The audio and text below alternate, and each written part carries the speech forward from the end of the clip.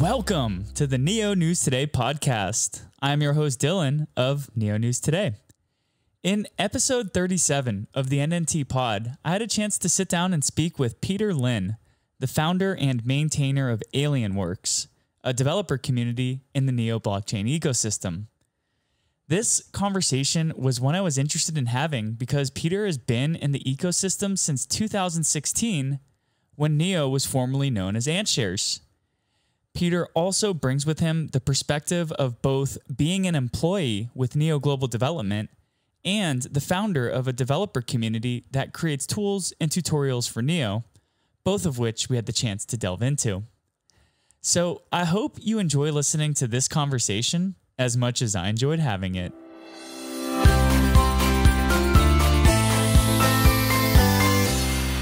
Hey guys, what's going on? Dylan with the Neo News Today podcast. Today we are sitting down with Peter Lin, the founder of Alienworks, and I'm speaking with him right now.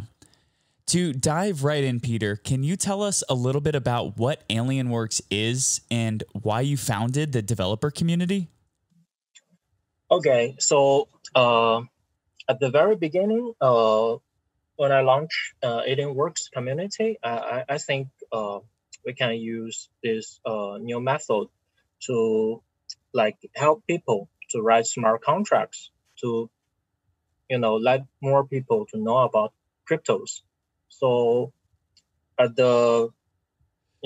first we developed some monitors, and it can help people to know about new state, and the new node status. And then we develop an interactive tutorial to help people to write smart contract and to learn how to, implement things on blockchain. So our initiative is help more people to know about blockchains and know about Neo. So before you founded Alienworks, which helps people follow the nodes in the network and offers a wide variety of tutorials, you were the director of research and development at Neo Global Development in Shanghai. So what did you mostly work on when you were officially working with Neo? I mostly work on the quality of the Neo network. Neo is not very stable at that time because, it's bull market and the transaction is like a lot, So at that time, there is no such test framework and no,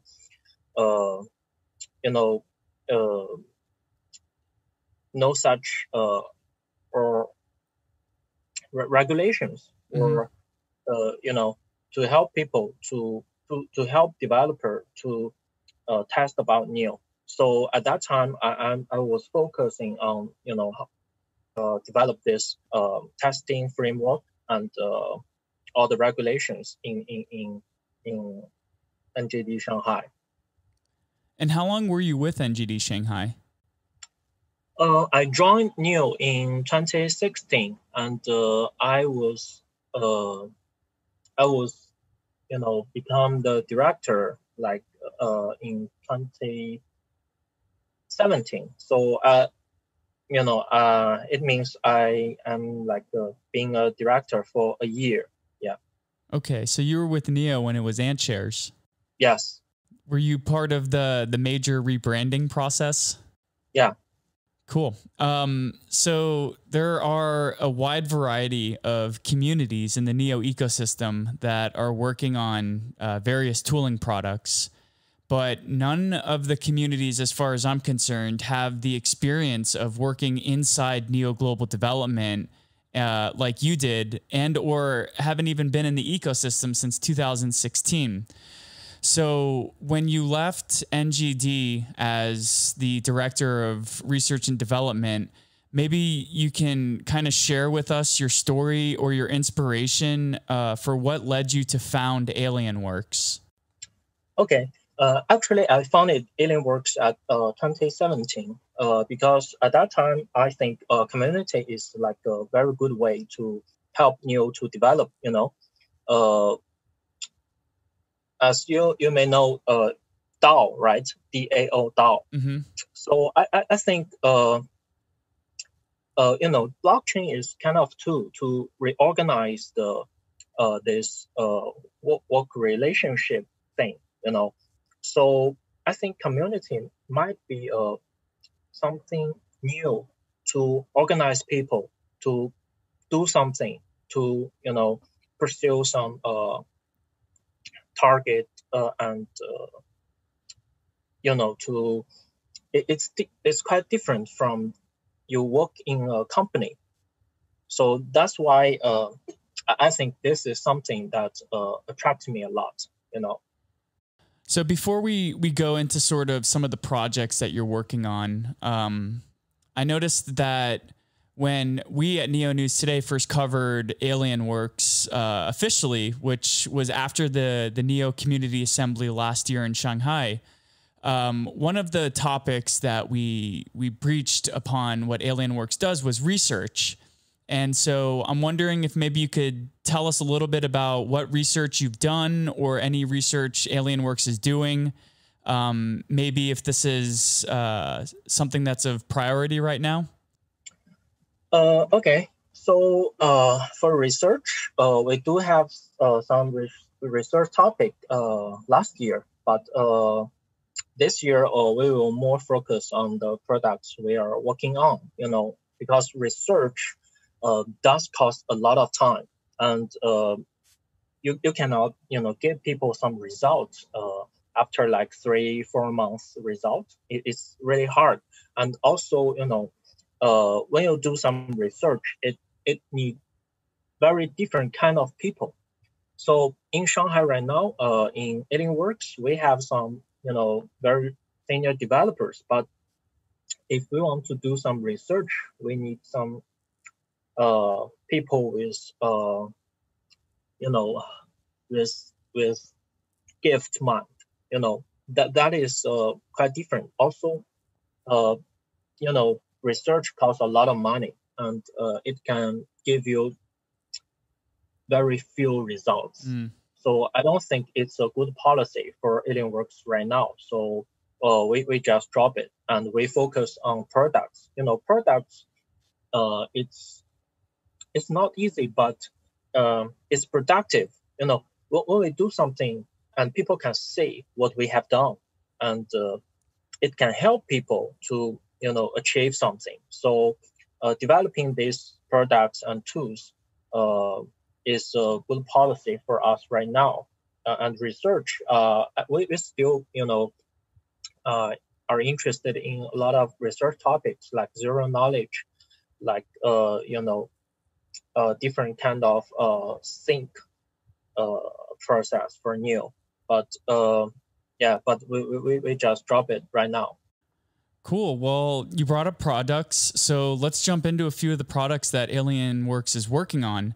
One of the first ones I want to talk about is a network monitoring system called Neo Nodes, and you touched upon this earlier in our conversation. So what's the purpose of Neo Nodes, and why did Alienworks develop a monitor? Okay, so at the very beginning, we developed Neo State. This is like a very heavy, powerful monitor, and it's developed in the hackathon in London. At that time, we really need a monitor to help us to know more about the Neo network. So at that time, we designed this Neo State, and it's integrated with Neo Node. At that time, we call it Neo Client, and right now it's renamed as a Neo Node. So it can monitor a lot of things, like you can monitor all nodes, no matter these nodes with P2P function or nodes with API function. And also it can monitor smart contracts state. It's very powerful. It looks like an explorer, but the difference is it's more focused on the statistics. So Neo State has some pros and it also has some cons. It's a very heavy monitor, so it means it highly relies on the stability of Neo Node. If something goes wrong with Neo network, Neo node will probably have some issues, which means Neo state will like, goes wrong. Mm-hmm. So that's really embarrassing because when the network has something wrong, you need to check with the status of the nodes, but your monitor is relies on this node. So it's like a paradox. So it's quite embarrassing. That's why we need to develop another monitor to help us to handle this emergency, That's why we develop new nodes. So for the objective of new nodes is to provide with necessary information when there is a new network emergency. So that's why we design it like first lightweighted. It relies on nothing but itself. So anything goes wrong, it doesn't influence new nodes. Secondly, it's easy to maintain.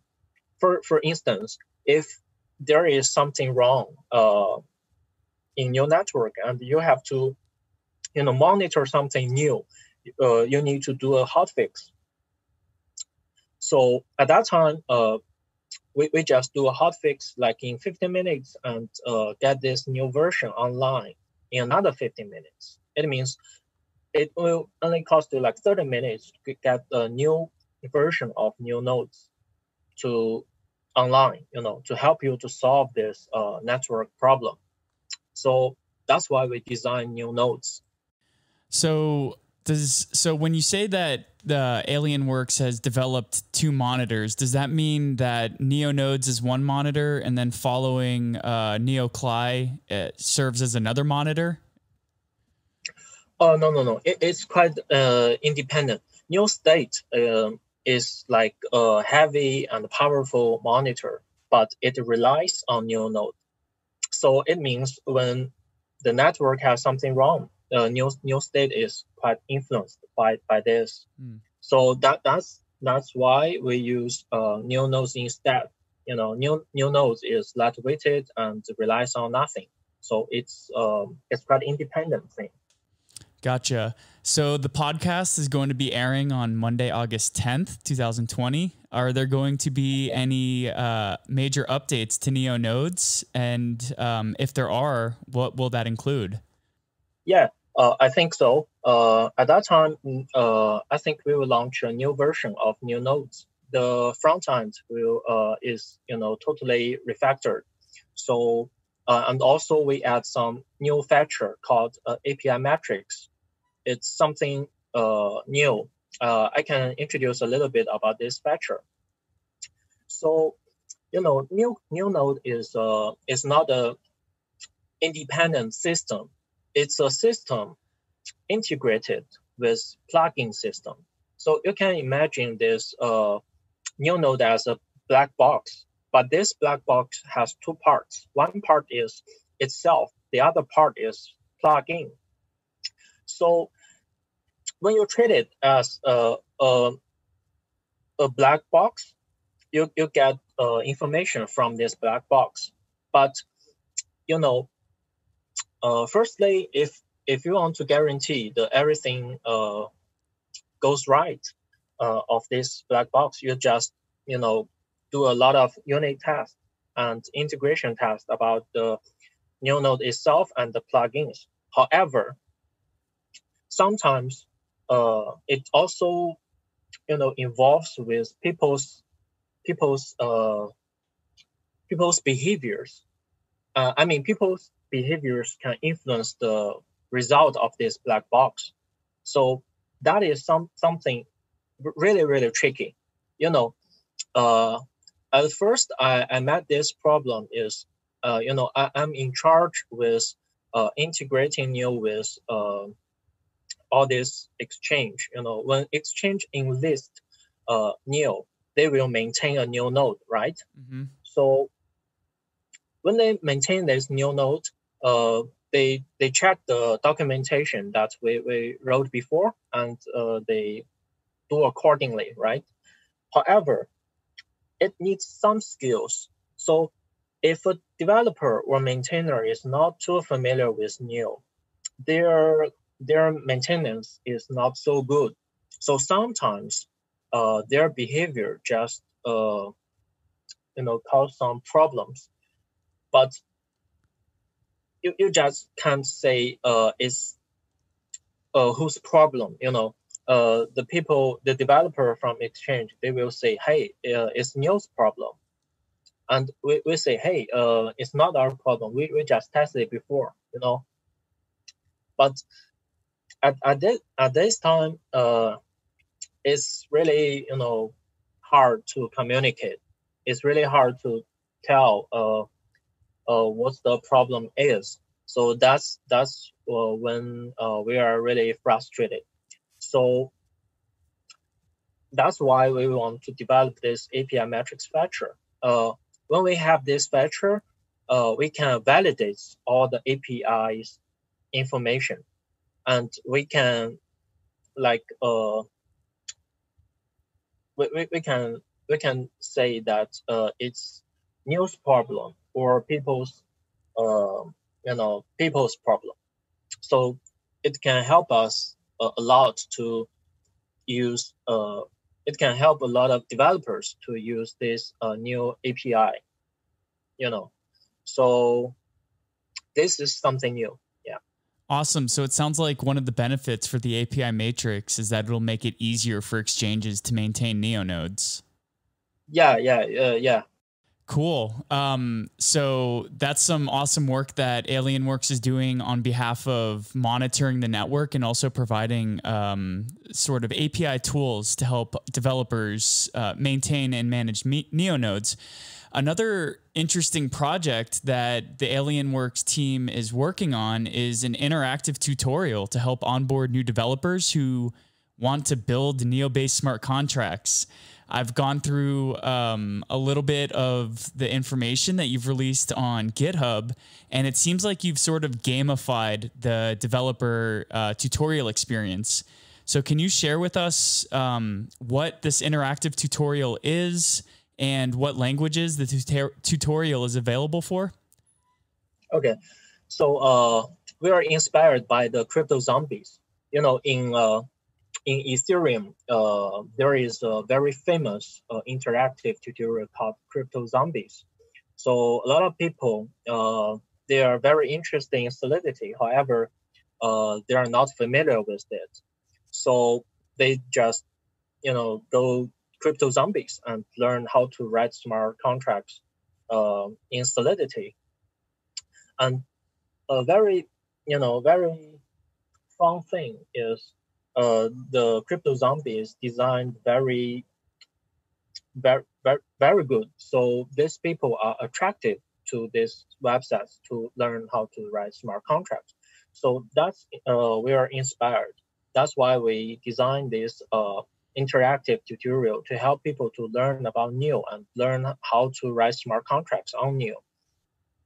So this tutorial cost us a lot of time, and according to the plan, it should be released in like Q2. However, we are quite influenced by the coronavirus, so the plan is quite delayed. And I think we can launch this project in Q3. And right now it's in beta tests. I think like in 10 days we will release the first RC release. So I think, maybe in the end of August, I think people can try it online. And right now, it's still tested and developing. A lot of new features are added in. We have some feedbacks from the people who are testing it. So, yeah. I think it's something that can be looking forward to. Yeah, absolutely. And Neo is as John Devidas calls it, a polyglot platform. So the interactive tutorial is available for multiple languages. So what languages are you offering support for? C#, TypeScript, and Python. But there is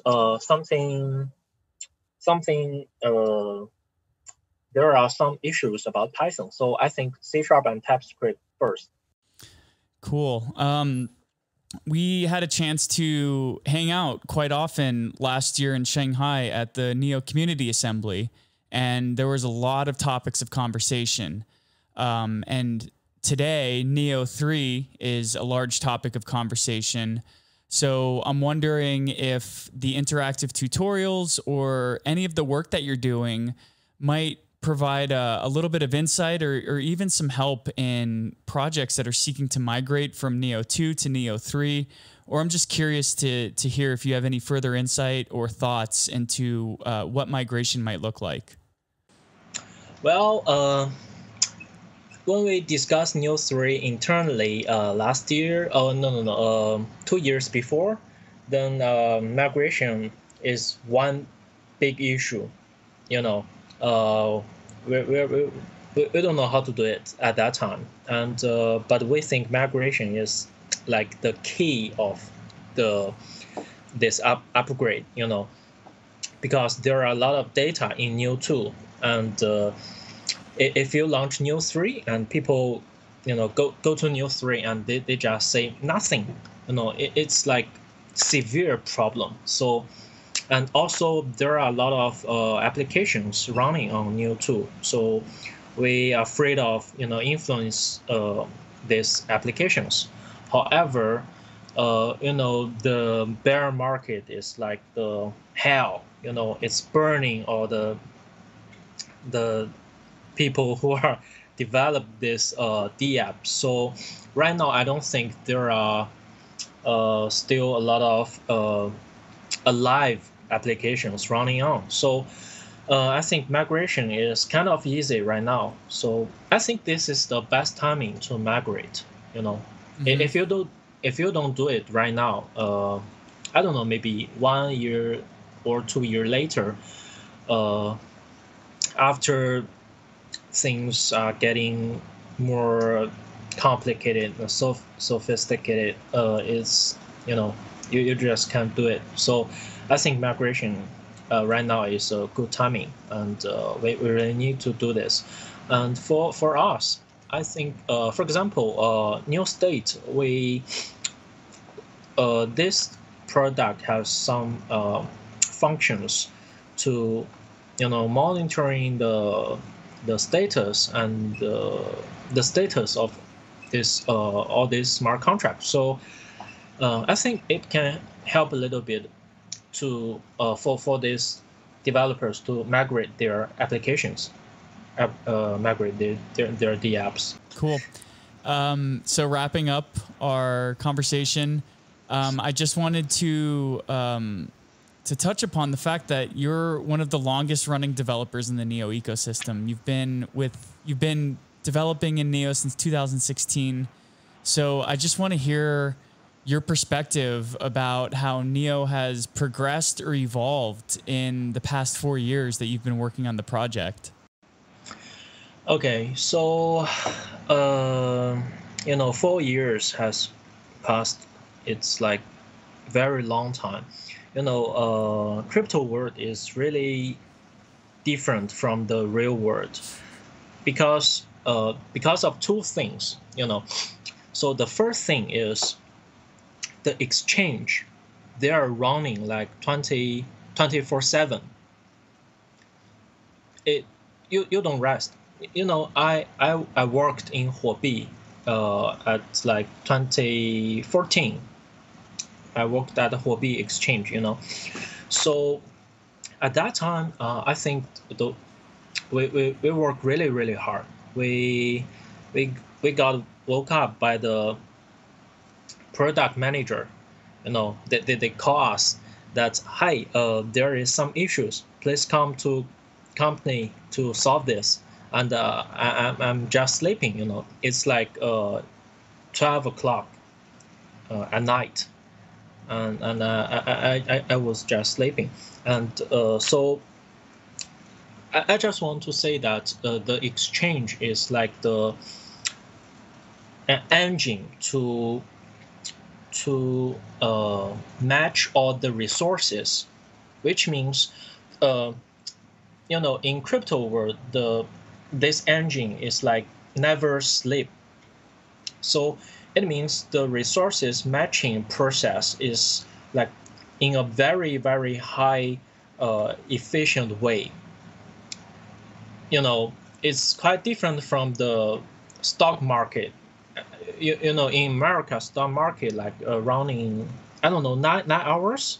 But it's not 24/7. So this is the first thing. Is quite different. The second thing is everything in crypto world is open source. So which means something came up with an idea and he write it down and she share in GitHub and other people can see it, which means there is no secret. So you have to work harder and harder to it's like a running race. It's like a running contest. You have to run. If you just walk, it's not enough. So in this world, everything is changing very, very fast. So 4 years for a project is not a very short time. It's like 8 years for a normal internet project. So I'm really happy to say that Neo 3 will be launched in this year, and I think this might be something that we planned, years before. However, recently I'm researching on Ethereum, and I see that there are a lot of things are going on in Ethereum, and Ethereum still is like the biggest community, biggest. It's like a leading train of this crypto world. So there are a lot of new things happening on Ethereum. So I'm still learning about these new things, and I think for Neo, yeah, we do like it, and we really hope it can be something, but we still need to learn all these new things, then we can improve Neo. So for me, I think Neo has a good future, but it needs to be. It's not so easy. We have to work hard to achieve this. Yeah. Awesome. Well, thank you so much for dealing with the wide variety of technical issues we had today. It was awesome to be able to grab a little bit of your time. It's great to hear from somebody who's been building in the ecosystem for the past 4 years. And I'm really happy to hear that Alienworks is releasing some great new products in the coming quarter. So I just want to thank you for chatting with us today. Hi. Yeah, great. Thanks, Dylan.